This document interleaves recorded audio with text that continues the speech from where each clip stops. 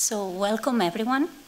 Thank you for joining us today. I'm Montserrat Bonvehí-Rosic, and I want to begin by acknowledging that the Harvard Graduate School of Design is located on the traditional and ancestral land of the Massachusetts, the original inhabitants in what is now called Boston and Cambridge. We pay respect to the people of the Massachusetts tribe, past, present, and future, and honor the land itself, which remains sacred to the Massachusetts tribe. Tonight's lecture is part of the inaugural Arts Thursday program, a university-wide initiative sponsored by the Harvard University Committee on the Arts. The Arts Thursday initiative promotes access to the arts among the Harvard community and beyond, inviting audiences to attend and participate in arts-focused events every Thursday evening. This particular lecture is supported by the Rouse Visiting Artist Fund. This weekend, also, we have other events that we would like you to invite you. Please join us for Front Door, a series of happenings centered on the recognition, reconciliation, and affirmation of Isamu Noguchi's unfinished album Cenotaph, initially proposed in 1952, the Hiroshima Peace Park, designed by Kenzo Tange. A series of events will take place tonight, Friday, and on Saturday. And more information is available in our GSD programs. Our speaker tonight also is a contributor to one of our other cultural initiatives, that is the Harvard Design Press. And the publication Empty Plinths, Monuments, Memorials, and Public Sculpture in Mexico will be released in early 2024. The book conveys a diverse collective of voices around the future of one of the most continuous public monuments in North America, Mexico City's monument to Cristòfor Colom in Avenida de la Reforma. Okay, so now I will start with today's Spring Rouse Visiting Artist Lecture that I have the pleasure to introduce one of the most internationally known contemporary Mexican artists, Abraham Cruzvillegas. He was born in Colonia Jusco, in Lomas de Coyoacán, a southern neighborhood in Mexico City, where the city becomes less regulated, more informal, and mixes with its chaotic geology, the Pedregal, a landscape formed out of basalt and solidified lava flows, which support one of the richest ecosystems in Mexico. Abraham links his work back to this place where he is familiar with the built and the natural environments. In his work, he has interpreted this life experience to expand the concept of autoconstrucción, that can be translated as self-construction or do-it-yourself. Autoconstrucción is a kind of way of life in Mexico, extremely common and a traditional building technique, even of the middle class, where families build their unfinished houses. In other words, families build their homes through time. The constructions are full of invention, creativity, and community cooperation. Most of his work over the past 30 years builds upon this idea of autoconstruction. On top of the special and material implication of this technique that we see in many of his sculptures and installations, Abraham also sees the depiction of hope, the hope that is put on these rivers on top of all the constructions waiting for the next extension to come.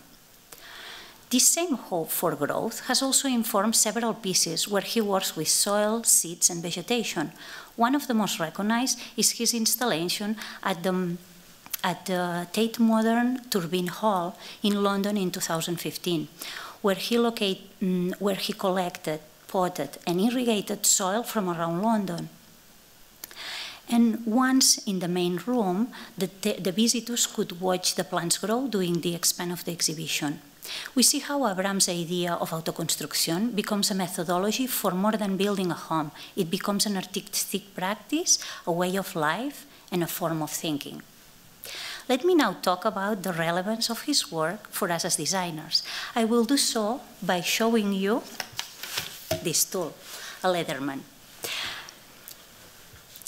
For those not familiar with this, it's a foldable tool, and you can cut and saw and measure and bend and hull and cream and offer various types of beverages. So this pocket tool is relevant because Abraham was asked about a favorite object and he said he liked tools. And he says, I like all the tools, and in particular, I like this one. So, in fact, it's not difficult to understand. A Leatherman is a foldable wall of possibilities to work with materials to assemble and reassemble the wall. Always ready, always with you. As you know, our wall will require to be ready with all these tools and more. To get reassembled, as the uncertainty of the years to come will need our full imagination, cooperation, and construction of new assemblages. For me, his work is deeply inspiring.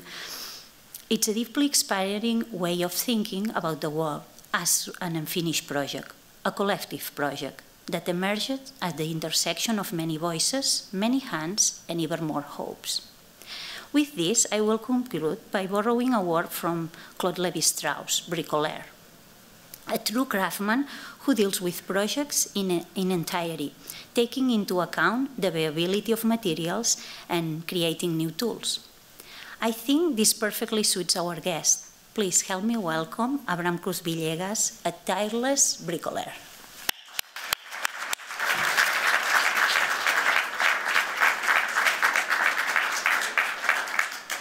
Well, thank you. Good night. Thank you, Tate. Well, first of all, that's true. It's one of my favorite objects.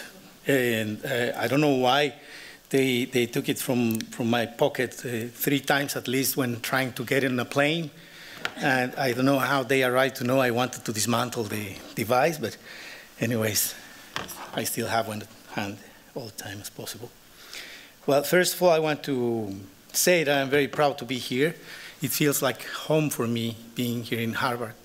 I'm very proud to speak here at the Harvard University Graduate School of Design. I want to thank Paige Johnston, Ken Stewart, Kat Chavez, Tina O'Brien, Matthew Smith, and Kat, of course, who maybe knows more than Mexico than me, and Haru Heshiki in Mexico, who works with me, Alejandra, Ana, and Damian.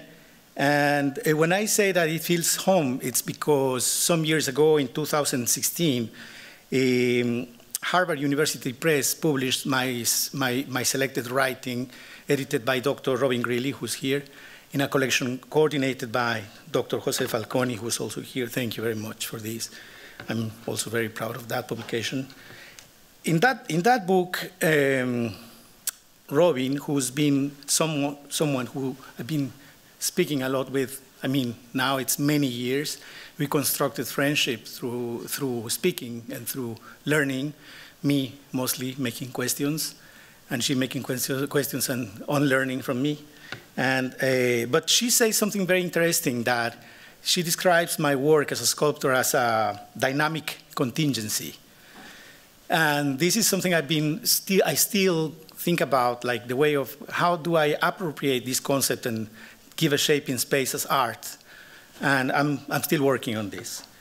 In her words, my works elaborate precarity or precariousness as a productive tension between collapse and vitality, between disorder and systematization, and between pragmatism and imagination, materialized as both a metaphor and a structural mechanism for object experience.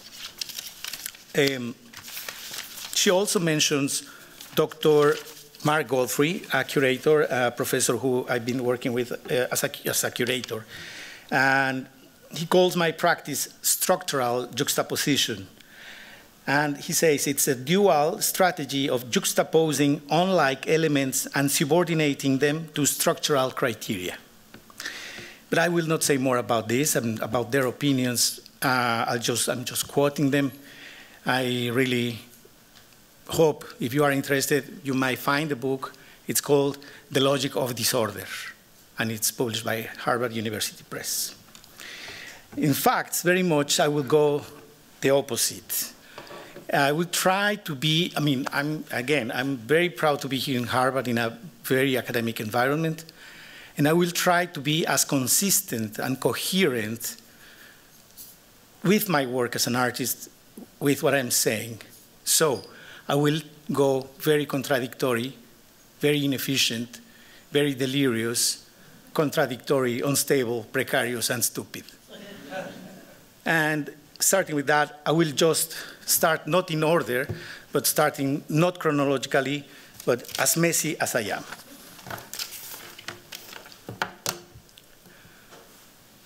These are images from drawings I made. I will speak about recent projects mostly, and maybe things that not even Robin knows.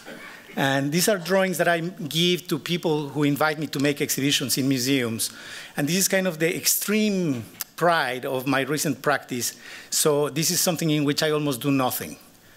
And so I just make these doodles on paper, trying to make caricatures of what I think are sculptures. So people in museums or galleries can make them after my drawings with whatever they have at hand. That could be dismantled furniture, forgotten things, or pieces of previous exhibitions, like wood, even plaster, or pieces from something, I mean, it's something that maybe for some other people does not work anymore. So maybe I have to say that I started as an artist working as a caricaturist in the mid-'80s. So this is, I think, yet very much the way I make my work in general, thinking as a caricaturist, but of course it means in a very political way, as caricaturists. So I just send these drawings by email to the museum or the gallery, and they make interpretations of whatever they think, the size they want, the way they can, with the materials they choose. Sometimes I propose like beer barrel and dolly, which is something all art handlers have in the storage of museums and galleries. They have also sound systems, but I don't describe that because anyways it will be there. These are like platforms that they have like as plinths. If you can see, almost all of them, they have the drawing or the representation of holes in their sides. So they can resonate as sound containers or expanders, like the cajon from Peru. Some are inspired like in other furniture that is already existing, like for transporting beer or soft drinks or goods. In fact, they represent nothing. And this is the final way they show in the exhibition. This is in Haus, Kunst, Zürich in Switzerland in 2019, if I'm not wrong.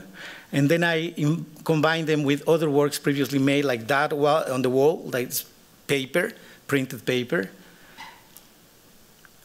And sometimes we add like local plants, as you see. We make some little research and finding native species of plants that they kind of sit on the sculptures, the way they can grow, dry, rot, or bloom, or sprout during the exhibition time. But then we organize a series of, sometimes I make drawings of apes, the way I make self-portraits, as everything I make is a self-portrait. So most of these large drawings are made with mops or brooms, so they can grow this way. Sometimes the sculptures can be rearranged according to programs we organize with the people of the museum, like this. So visitors can use literally the sculptures or the groups of sculptures as activity devices. As you can see, they are very, very similar to my drawings. People in museums are super professional, and even when my drawings are so stupid, they make them perfectly. This is Nadia Lartigue from Mexico. She's a choreographer. The lady in blue. The workshop today is about trying to interrupt or make some sort of crack in the flow of how people are visiting Abraham's exhibition. So my work has to do with arrhythmia and how to generate little cracks and things in space that interrupt. So like when a manifestation or a political intervention in a city interrupts the city flow, it's a little bit the way I would like to approach this and how to be arrhythmic as a voluntary act.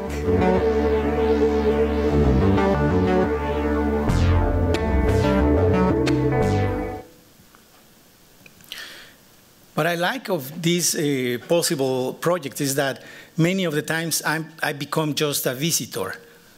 I don't do nothing. And this is organized by my friend Martin Núñez, who's a skateboard artist. And he went to Zurich to organize this with local skateboard people. And he organizes like workshops and for people also who never did skateboard. So these go like community centers. There in Zurich, we have these activities, but also like refugee talks about like the way they mimic their clothes from their homelands in a cold country. Or so they invite people to cook. They invite people to organize concerts with local bands. And so on, botanists to talk about the local species. And so in every different place, it goes different. This is in Austin, Texas. Starting with the same drawings, different sculptures. So we're here in an exhibition by Abraham Cruzvillegas titled Hi, How Are You, Gonzo? The kinds of work, first of all, range from quite a few wall works. They're very beautiful and freehand, symbolic on a lot of levels, but also very playful. There's also a series of blind self-portraits that consist of the detritus from the artist's life that he then paints over. In addition, the public will be able to experience these set of objects that are meant to be used through activations throughout the course of the exhibition. So this word activation, it suggests something like a performative piece, but it's different because it is meant to invite the public to come and participate in a way that they're typically not able to do in a museum exhibition space. The sculptures, they are invitations to do something, to think about how this could be activated in any ways. I think it becomes also a space where transformation is allowed and invited. I thought it was just going to be like a lot of art plastered around the wall. We didn't know that ourselves are going to be like the exhibit in a sense. That's pretty cool. That was pretty cool. Like I walked in and it immediately felt like play. It was so open and all ages, all colors, all everything. It's super freeing. Lo que más me gusta es entender que somos comunidad y que podemos muy bien intercambiar todos nuestros saberes en un espacio en donde a una persona se le ocurrió que confluyera. I think it's been exciting to me to see the community rally around this exhibition. There was a vibrancy around the exhibition opening that was wonderful and felt very inclusive. So I would invite everybody to come experience the exhibition through July 14th at the Contemporary Austin.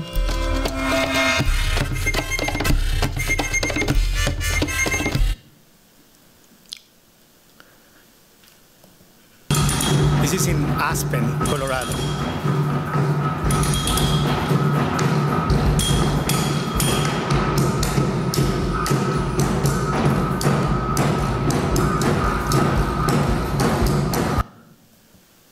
This is in Santiago de Chile, in Chile. This is a different thing like I made in Los Angeles at Regan Projects Gallery a year ago.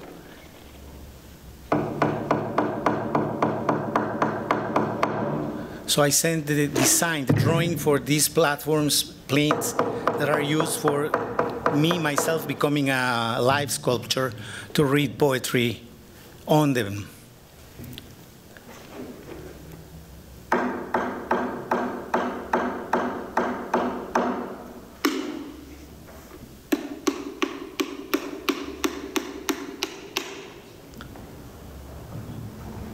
Crepúsculo.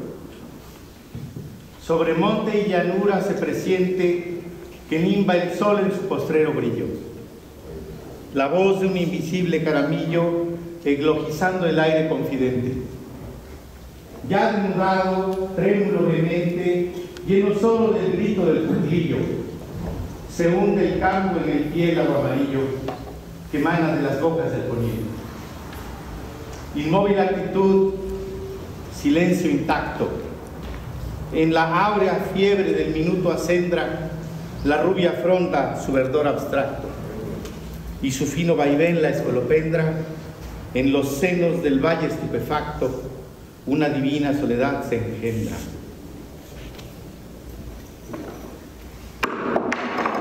I was reading poems by Concha Urquiza, who's a Mexican poet from a century ago, from the 20s in Mexico, in Michoacán.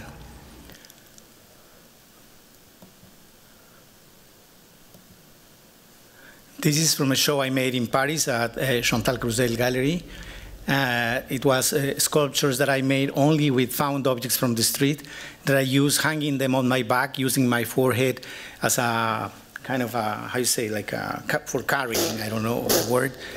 And then I invited some people to interact with, like a choreographer, Emmanuelle Huyn, who had a dialogue with me, like mimicking the way she understood I made the works.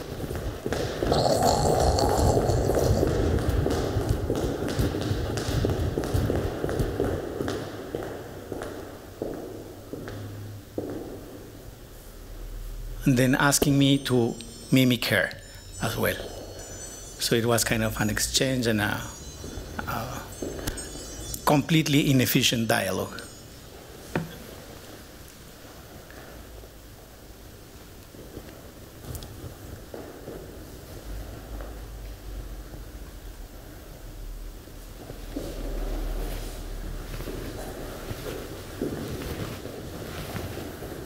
I mean, very productive, but not the way of late capitalism production.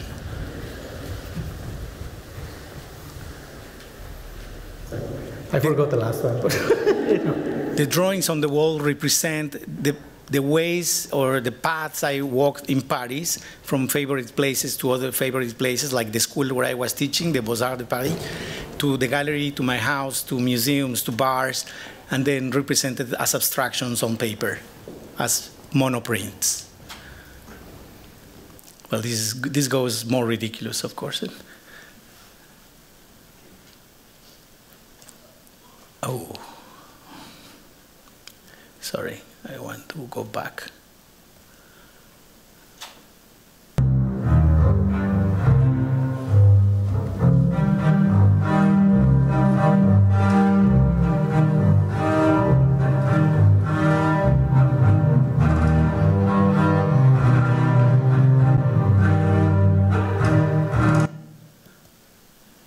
This is from a show I made at Curimansuto Gallery in Mexico City, in which I recycled different objects from different... Por ahí estoy retomando también, no solamente el material físico, sino también el material simbólico, tradicional, cultural, de toda esta gente con la que he trabajado, que son los músicos, y también con bailarines, con poetas, activando mis esculturas en cada uno de los lugares donde he expuesto en los últimos años, incluyendo ciudades de Estados Unidos como Aspen y Austin, o Rotterdam, o Tokio, o París, o etcétera, etcétera. Entonces, invité de nuevo a una pandilla, vamos a decirlo así, de cómplices, que son las personas que van a participar en las activaciones cada 2 semanas, los sábados, en la galería a la 1 de la tarde.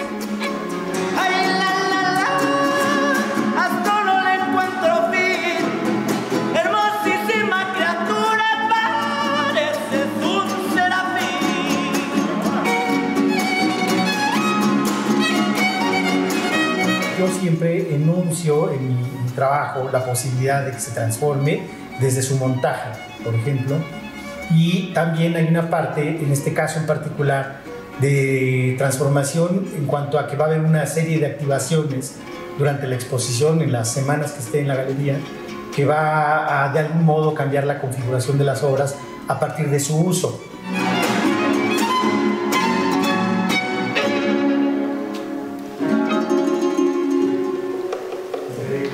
Por ejemplo, invité a un amigo percusionista para que percuta las esculturas.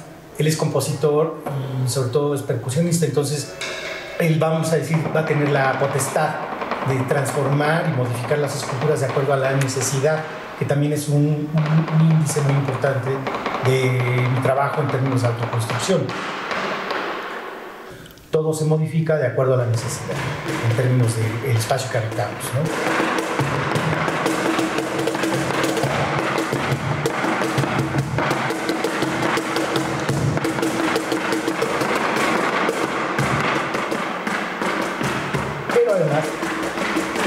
La idea también es que cada vez que vaya pasando por la calle algún grupo callejero, músicos callejeros, que los pasen, los inviten a la sala donde están esas esculturas para que también toquen allí y que sea como algo improvisado, inesperado y variado, ¿no? Porque hay de todo.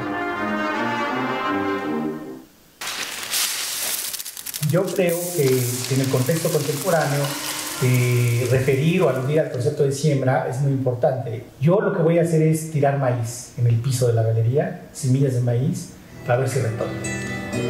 Y creo que de algún modo, a mí me encanta todo lo que ha pasado, además que muchos de los participantes son mis colegas y amigos, o sea, son gente muy querida. Yo lo veo como un gesto de esperanza, que es posible en un contexto de mucha violencia, de mucho caos y de mucha confusión. Siento que todavía es posible algo y ser partícipe me da mucho orgullo. Well, I have to say that in general, in my practice, I always privilege the materiality of objects beyond the cultural background, let's say, of everything. And with all these activities that we've been organizing as a program for each exhibition, I appeal to the local and different materials, local materials that in this case are also human, that they give a different index to my project in which I become another material like myself. At the very beginning, Tate was mentioning about autoconstruction that comes exactly from the context in which, where I grew up in Mexico City. That is, it means exactly the houses built by the people who inhabit them. Also, this comes from the fact that not many people can afford buying a house or asking an architect to design an apartment or a house at once. And then they have to build their houses the way my family did, with whatever is at hand, recycling many times materials that are garbage for other people. And these are images from the very, very early neighborhood that it was, of course, not a neighborhood.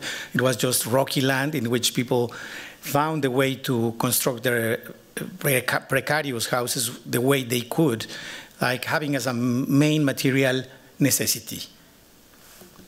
This, the credit in the picture down in the right corner, it says that all these pictures were taken by the police, the secret police, the Dirección Federal de Seguridad at that moment. So it was like something that was people, all of these communities that became communities in the long term, were chasing and evicted many times from these places that were illegally taken, of course.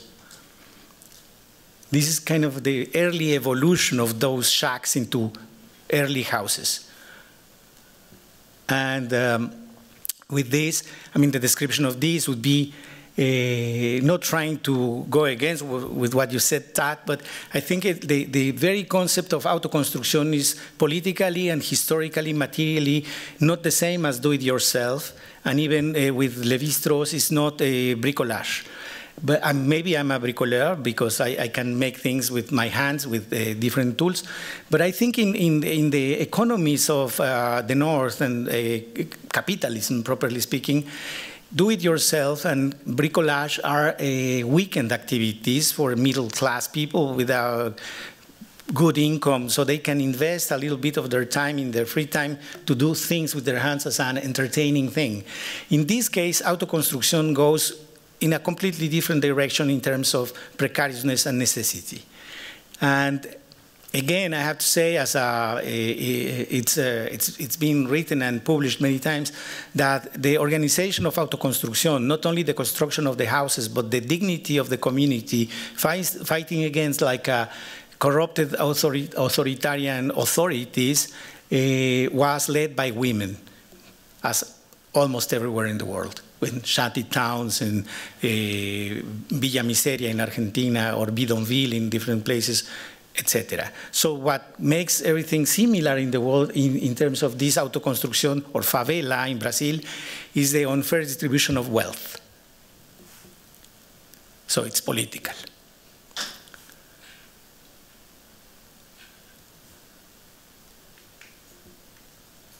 Here you see the police trying to evict some families and so. And this is, again, more evolution. Maybe this is in the 70s when I was like 12 or so. This is more recent, let's say some 20 years ago. So in the evolution and in the moment we are living now, of course, these houses are still changing, like my mother's house where she still lives in. They are definitely unfinished and permanently like in transformation. That's why I refer to autoconstruction again, not as a metaphor, not as an allegory, but a parallel process as identity. My identity, our identity, I dare to say, all of us, our identities are in permanent transformation.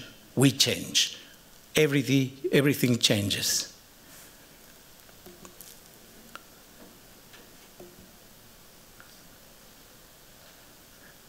There are like many pieces of rebar, exhibited rebar, as you can see, and in which like aesthetic decisions are not aestheticized, but they come from specific aesthetic needs from people who live in the houses. They don't lack of aesthetics, perspectives. And of course, those are political as well.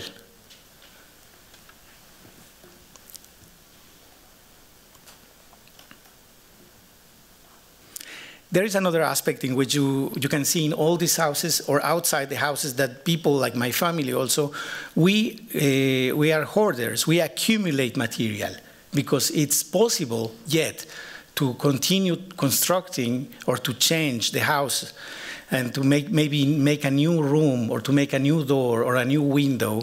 So there are piles of rocks, piles of sand, piles of sticks outside the houses, and they keep changing the way I'm still changing myself. This is a work that also Tate mentioned earlier, that is the sculpture I made for the Turbine Hall at the Tate Modern Gallery in London in 2015, and it's called Empty Lot. This the way of referring again to my neighborhood or autoconstruction, but not illustrating it. I'm not trying to represent houses or to represent construction methods or techniques. This is more like what happens when you have nothing. And in this case, we collected soil from 34 different spots, outdoors places in London, in the city, and we put them in planters. We identified each planter and the source of soil. So we had identified all these 200 and some different soils in planters, only watering them for 6 months in the winter. We had some lights also, and it was standing on scaffolding that made this thing like possible to dismantle easily after the exhibition finished. After some, I mean, this is of course at the very beginning, and during the exhibition people started throwing not only seed bombs, but also garbage, like making a portrait of themselves as well, in the way they see a possible transformation, but nature reacted itself in a positive way. So after some weeks, it started sprouting and going green with so many different species that we hired a botanist to identify them. And we learned that we got a rose from Buckingham Palace and jokes like this. Of course, we had some marijuana, but of course, most of these species that grew up there are not identified as native from the UK. So it goes also political because it talks about imperialism and the transportation of goods from here to there, including people as they were considered at a certain point.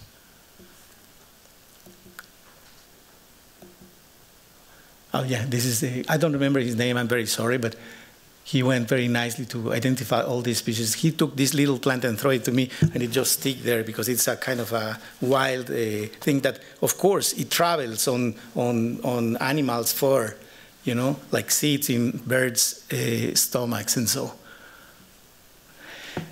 This is a project I made in Tokyo at the Fondation Hermès in a very funky building made of glass. And I made these constructions hanging from the ceiling made of recycled paper and chopsticks from restaurants in Tokyo, mimicking the shape of a building that is called molecular. It's a Nagakin building, maybe you know about it.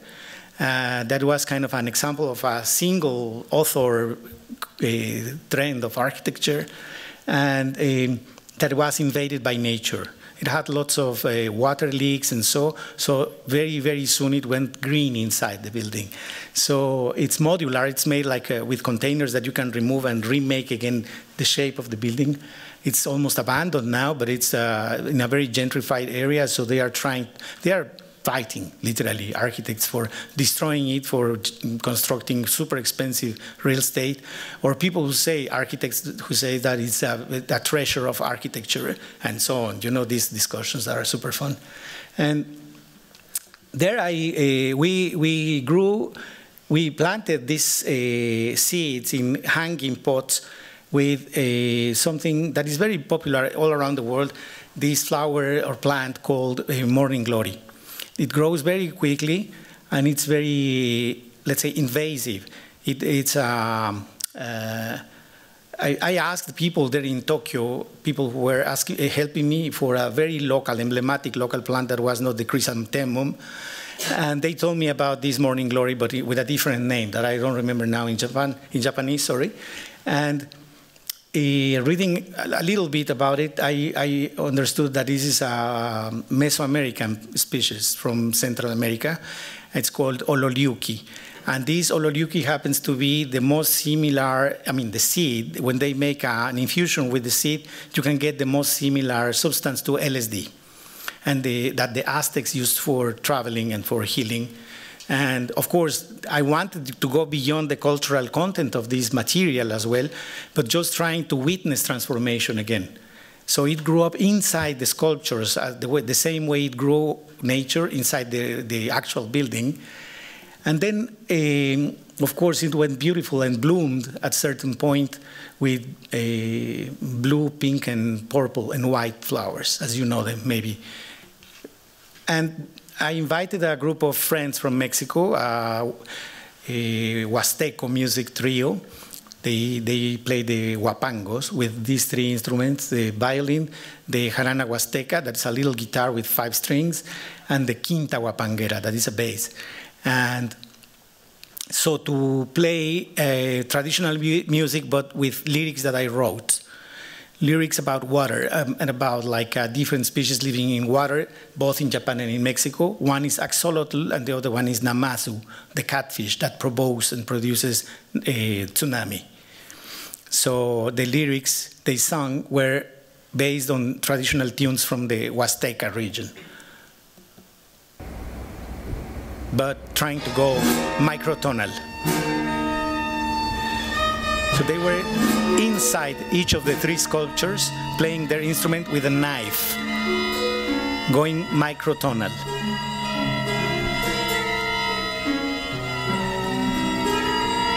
There was Andres playing the jarana with a sickle, Pollo playing the bass with a machete, and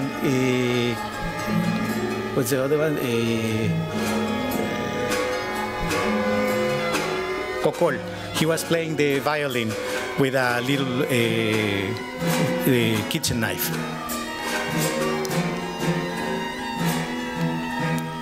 And they were barefoot, which is very important.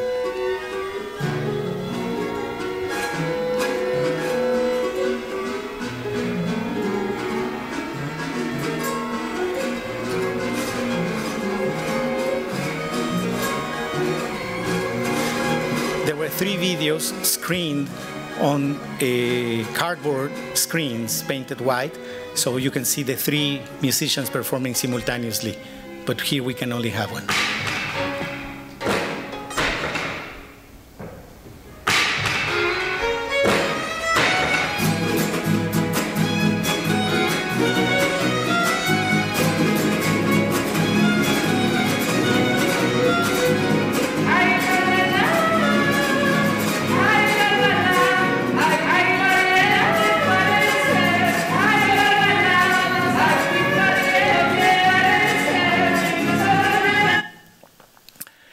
This is a more recent work I made in France, in a a former tannery in the town of Amilly, where they constructed this beautiful art center, and they asked me to make something out of nothing. And then we planted again in little planters, hexagonal planters, the same seed, the Ololiuki, the morning glory, but using local soil from there, very polluted, very contaminated. Of course, first of all, from the tannery, and then from the rivers running around the tannery, former tannery. And then I was staying in an old farm with a barn with lots of forgotten tools and objects that I used. They allowed me to use them for the work. And I made a horizontal sculpture, like making a sort of a clock, let's say, marking every 5 minutes. And these were sitting, you can see the tubs for the water underneath the platforms. That's where the tannery water ran through between rivers. And these are the tools making a circle. You know this plant, isn't it?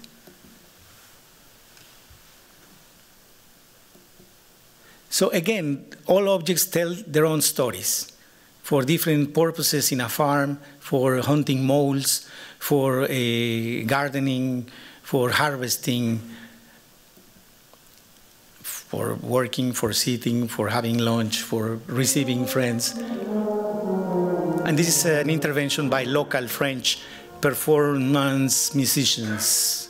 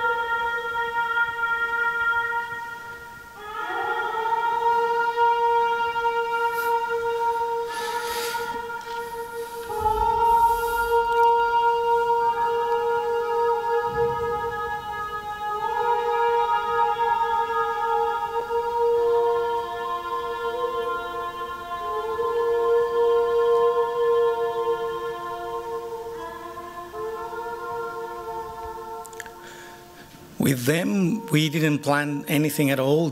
We just met right after the performance, so it was really beautiful for me to see and to witness how my work is in transformation again. I had the way they appropriated my work to make it theirs. And then, of course, in this case, in a childish way, if you want, I was trying to reverse the way we represent time as normally, I mean, in this case, human time is horizontal and nature time is vertical. So that was for me the paradox. And this is just as a final image for my presentation, a little hint for my next project, starting in May 5th in Kurimansuto Gallery in New York, in which I'm working to produce two colors, pink and green. Pink from blackberries and green from copper. Thank you very much.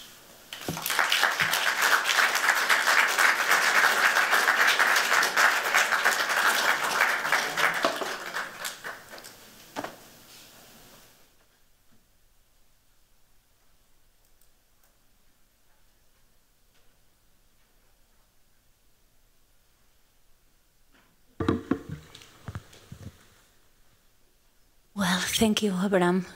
I think, I don't know, I have a lot of things in my head to kind of organize right now, but I'm thinking about what do you see, like, you first were working a lot in Mexico, and then you are invited all around the world, and I want for you to maybe tell us more about in your approach that you already have in Mexico and all that you know and all you say that is political. How do you approach when, for instance, you are invited in Austin, for instance, besides sending these drawings, how do you make that place, you know, to resound into the visitors, and how do you think that they will kind of understand your kind of political and approach into the pieces? Well, I think it's something, of course, I discussed a lot with Robin again, like on my practice, and I think this is a very important thing, in fact, because against, let's say, the universalization of art and culture and so, like trying to flatten the horizon economically or politically, my practice goes not naively against or in favor of that, but like trying to think that things can change from within. And in general, I mean, like, I try to keep and more, I think, consciously, my roots and my understanding of where I come from in terms of the culture and the people behind me, like my father and people before my mother as well, of course, and my context as I grew up, and keeping it as material that can, as I said, sometimes as a transformative matter. And then again, it's not naive, but I would not say that I'm trying to belong naively as well to contemporary art world in a superficial way, or in a, I cannot produce the same as an artist does in Berlin or in Stockholm or in Tokyo, but I try to approach to the local in a critical way, which means in crisis. This is why I think it goes beyond that possible universalization of culture and art, and I hope it may happen, this transformation, yet. Yeah. Thank you. I will open now to the public, or we also have like our virtual public, if anyone has a question.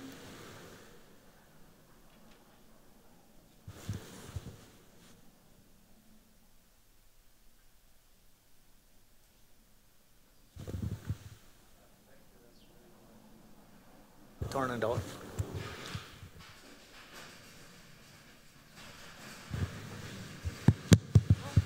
Can you hear me? Yeah. Thank you. That was really delightful. I was struck by one of the things you said. You said that when you were talking about the hoarding, like you tend to hoard when you have this kind of insecurity of not having something in the future, so you think it's there right now, so you might hold on to it. So that's one thought. The other thought I have about hoarding is that you also need the space to hoard, so that's a luxury in itself. So there's certain like limits to this, like how much can you do in the kind of the economic and other situation that you're in. Yeah, I wonder if you can like speak to that a little bit more. That was a really nice moment. Yeah. Well, of course, there's a very important thing as well, because, I never call myself a collector or an accumulator. And, usually I don't use also the word hoarder, but I am. I accept it. And the thing is that maybe the way you describe it is very precise. in different contexts or economical environments, you hoard because of necessity and the possible use of this or that in the future, not thinking what specifically it's for, but just in case. And then, of course, it brings a different context in terms of economies as where to store all these things. As maybe the beetle, you know, it is carrying a big piece of shit all around the world. That's me, you know. And the thing is that I kind of transform this ball, let's say, in a proper way, in art. And then sometimes it goes back to be a shoe or a piece of wood. And then I reuse it in a different way. And then again, it comes, like maybe the show you see, the video from the show I made in Mexico City, Siembra, that was the case in which many works were stored in my gallery storage for years, like from shows I made in Greece or with materials from Morocco or Paris or Mexico. And at a certain point, it's too much to keep. And then they said, we have to give this back to you. And then what I did is to make a new artwork. And then they showed it. I mean, so it's kind of a ping pong thing. But of course, again, I'm not naive about the economies of galleries and the art market. It can maybe go to a collection, an art collection or a museum. But most of the times it doesn't. So I have to deal with that myself in a parallel economy that is not necessarily the art market.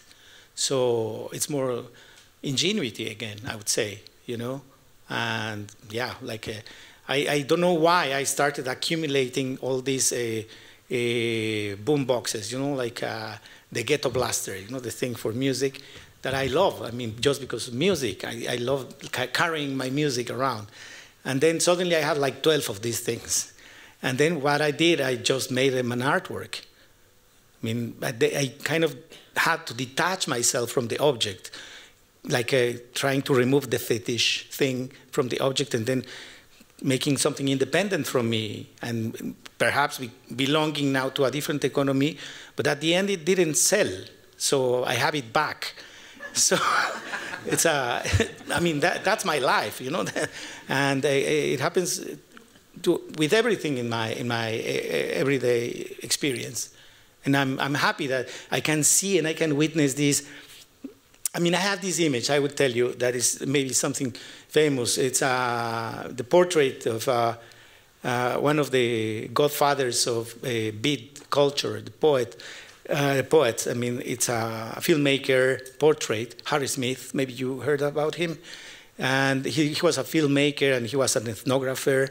He was a proto-hippie. And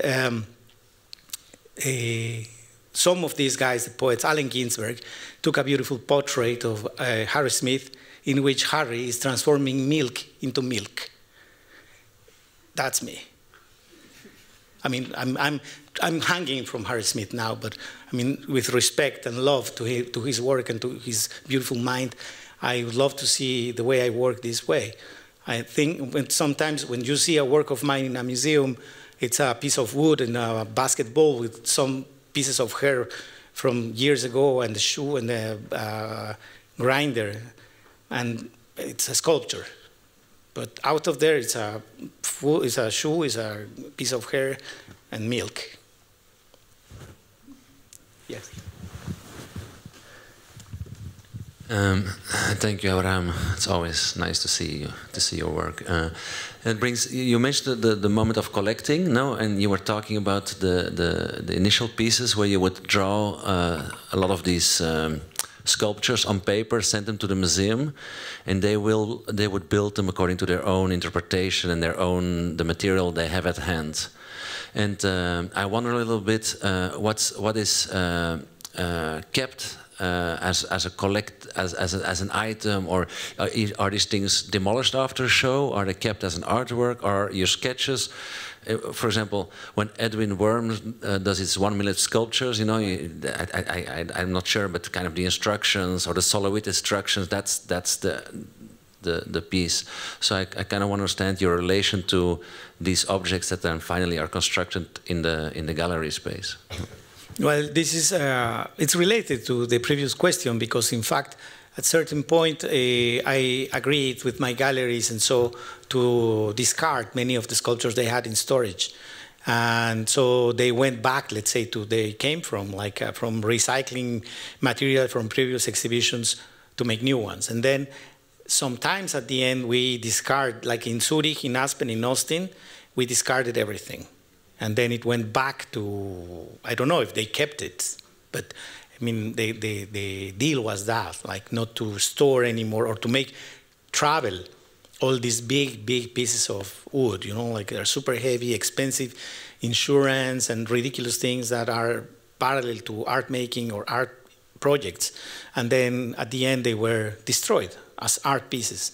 And for the drawings, of course, I make the drawings in the kitchen with cheap paper. So, I mean, I keep them, but they have no value in the market. I never exhibit them. Yeah. And mostly I send like scans from my cell phone to the museums. So everything goes kind of immaterial, if you want, like in a way.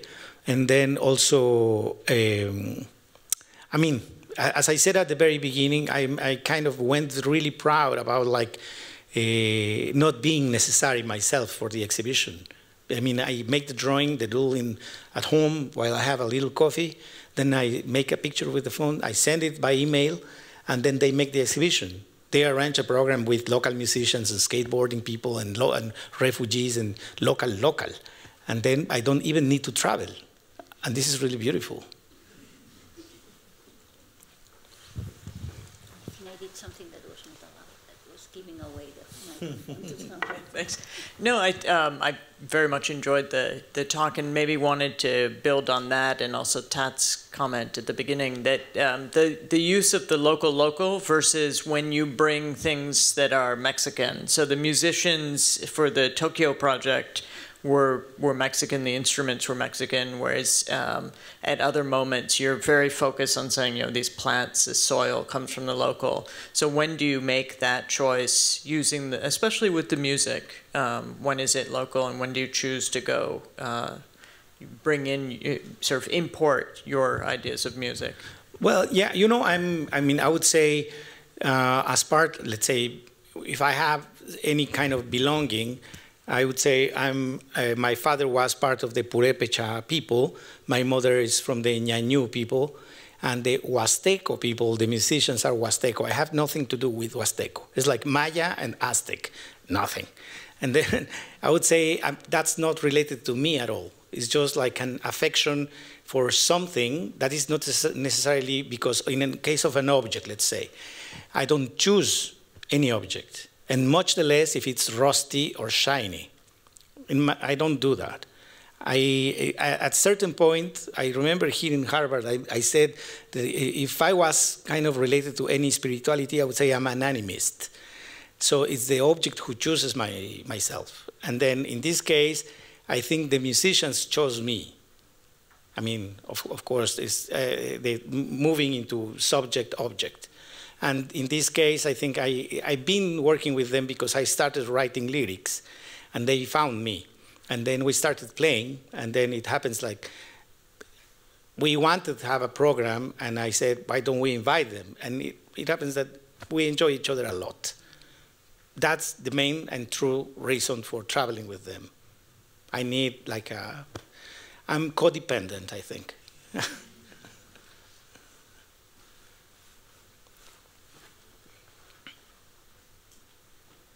Hi, Abraham. I don't know if I got this right, but did you mention that you were originally a political cartoonist? And then it kind of contrasts a lot with the current way that you draw, which is kind of the political cartoon has to be kind of very explicit. You have to depict particular political characters. Like the punchline has to be, you know, referring to things that are very tangible in reality. Whereas your current work, your doodles are left to the interpretation even of the gallery and the museum and so on. So I wonder, do you see connections between this previous life of yourself and then your current work? Yes, in fact, I think I have some previous lives that are still to come. I mean, like time for me is something confusing. And then, I mean, this is mostly when I talk about like being a caricaturist, something from the future.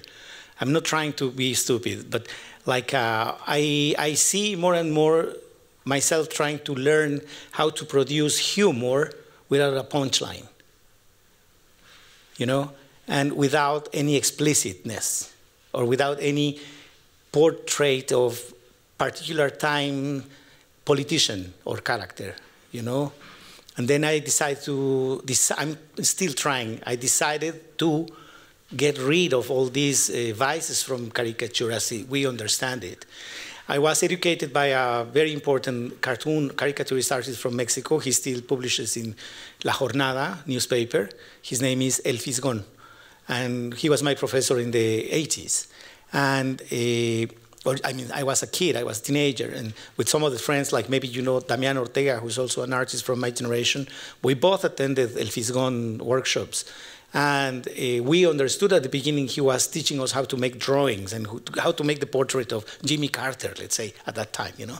And no, he gave us to read Malatesta and Kropotkin and all this anarchist literature that was so beautiful because parallel to that, he gave us examples of caricature that we never understood as caricature, like Daumier, you know, the artist from France, or Gross, the German expressionist, and so on. I mean, like, how this could be, or Kurzschwitters, you know, things that changed our perception of how to make art, not only caricature, and to belong to different worlds and times simultaneously. And that's the way I think I'm still a caricaturist, making sculptures in a very political way, I think, I hope.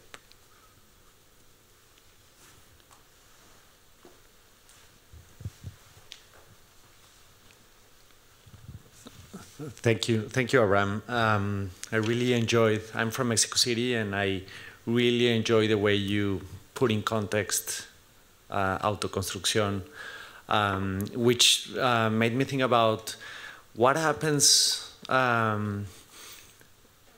if you, I was wondering if you could speak about the dangers of romanticizing, I don't know how to say that, but poverty, misery, precarity, and whether you sometimes feel you're being used by the system or you feel you use the system, and to what purpose? I don't know. If you could talk a little bit about that. Well, that's a very good question. In fact, I think I would ask which system, because there are different systems, and I mean, I'm not. I don't think I'm that smart, like in terms of using the system. I don't really believe in that, and I don't think. Maybe I idealize a bit the way I grew up. True, possible. Mostly the way people got to organize themselves among them for basic human rights, you know? That's maybe something I idealize yet. But of course, there are many other elements that are part of the process yet, now, that we can see. And like all these people, like my mother, she's a good example, and maybe the best I know, that she became an activist, just like that. In the long term, I turned 55 years old this year. And so this is the time of hers to become an activist. And she is, and very, very active. And I don't know what would be her life or her identity if not going through that process. So it would be unfair not idealizing that process. But I don't think, on the other hand, that the system is using me, or which system, or which way the system can use me, what for, you know? I'm not really producing any kind of propaganda, I think. And as I was describing, maybe discussing caricature or political cartoon or so, I'm not really trying to produce any pamphlet with my work. But it's material again. The same way, like the music from the Huasteco people is part of the material for each project, or the lyrics I write. It's different types of material. And these materials, I'm trying to have them in an arrangement that can escape from any possible schematic description of whatever is the system. Or, you know, in Mexico, it's very complicated institutionally and ideologically, I would say. You maybe coming from there, you know. But of course, I don't identify myself with any of these elements. I don't really have any relationship with any institution I don't get any payment from any office, but also I'm not a militant, and I'm not against. If I need to express myself that way, then I go to a demonstration. That's maybe the way. And also, if necessary, when joining with other colleagues to sign against something or in favor of something, we do so, but never through my work.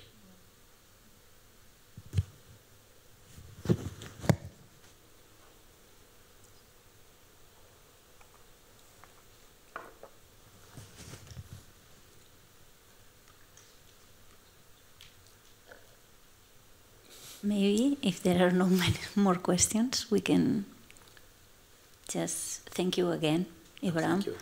Could say something, Robin? Maybe? I saw you raising your hand.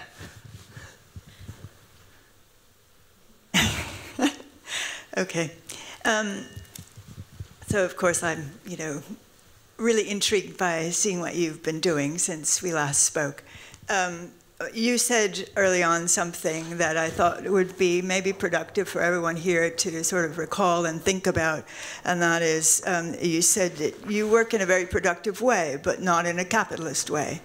And one of the things that's so interesting about your work is the relationship between use value and exchange value, but not, so the way in which an object, you confront an object, not thinking about its sale value, but thinking about how it might be used in a certain situation. Okay, so, what I was thinking when you were talking, especially about this last question about romanticizing, poverty, that's not really, I don't think that's what's going on here, in large part because that would be a model of resistance politics, and that's not what we've got here. Resistance politics is, as we all know, is, especially in Latin America, if you think about the trajectory of Marxism, is something that was put under an awful lot of pressure and now is really needing to be rethought. And one of the things that I think is so fascinating about your work is the way in which it does not go that direction, that old model. It's looking for a new space, a new model for how to think about our global world. And so I'm really interested in this sort of deliberate precarity, deliberate productive, non-productive, those kinds of ways of thinking about dynamism and collapse at the same time, as possible ways to rethink the kind of, Protestant Weberian work ethic, capitalist model that is hegemonic, which is still dominant, and to come up with some other model of how to engage with our contemporary reality that encompasses that productivity and failure at the same time, that doesn't take that ideal, that Weberian ideal of it must be productive, it must go forward, it must be progress in a pure capitalist sense. And so one of the things I'm really fascinated by here is the way in which your work offers an opening to think outside that particular model of the modern, of modernity broadly. So modernity not as necessarily only capitalist. Modernity is having, there's a possible other way of thinking modernity. And in particular, I'm thinking of the work of Bolívar Echeverría and his concept of Baroque modernity, which encapsulates this idea of the contingent, the non-productive, as specifically a mode through which, especially in Latin America, but he takes it more broadly, one can think of other modes of conceptualizing modernity. So, and I think, especially Mexico, Latin America as a whole, because of the long Baroque tradition, not as I'm thinking of it not as a form of identity, but as a mode literally of thinking the modern differently, of thinking it as simultaneously collapse and productive, contingent, and and I'm so I love in it that you've got.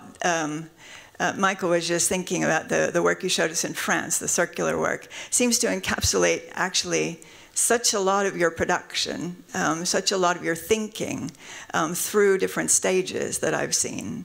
From the beginning of autoconstruction, right in the very center around which all of these different phases and interests you've developed in your work with the plants, music, performance, it just seems to be a very rich kind of summation of what you've been doing, at least since I met you. But what Robin's saying too, I think the idea that use value can become exchange value, but it can be turned back into use value, and this is what your work does so beautifully. A thing is a thing. It becomes something else, but it's a thing, and you choose to throw it away. You choose to use it again. I mean, those things, that kind of dynamism, is really wonderful. So this is what you were talking about not moving forward within that capitalist framework. Thank you. Yeah. Well, no, I think you're right. No, I think it's something very interesting, because maybe now that I was listening to you, I was thinking, answering again, like maybe the question from, what's your name again? Sorry, about like Alberto, that about the system or being used or using the system.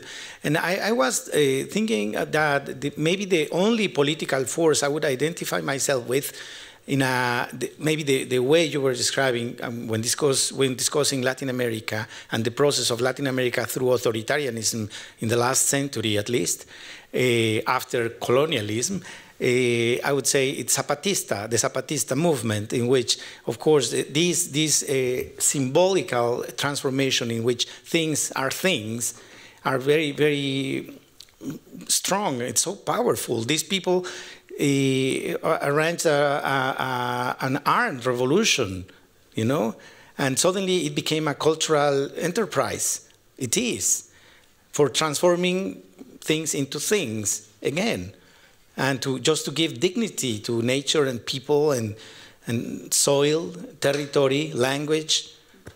Language should be language, and like a linguist, Mije linguist Yasnaya Aguilar Gil from Oaxaca State, she says, the only territory that is left for us is language.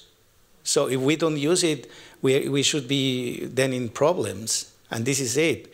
That's what I'm trying to do with acknowledging and understanding the way I make or produce questions dealing with objects. Again, I don't go to an object because it's rusty or because it's funny or because it's typical or traditionally made or handmade, or no, it's because it's material itself, and it includes its own questions, and then together they make questions to each other. That's a system.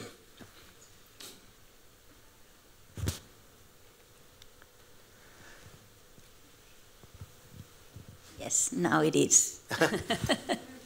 Okay, good. Thank you again. Thank you, Tate.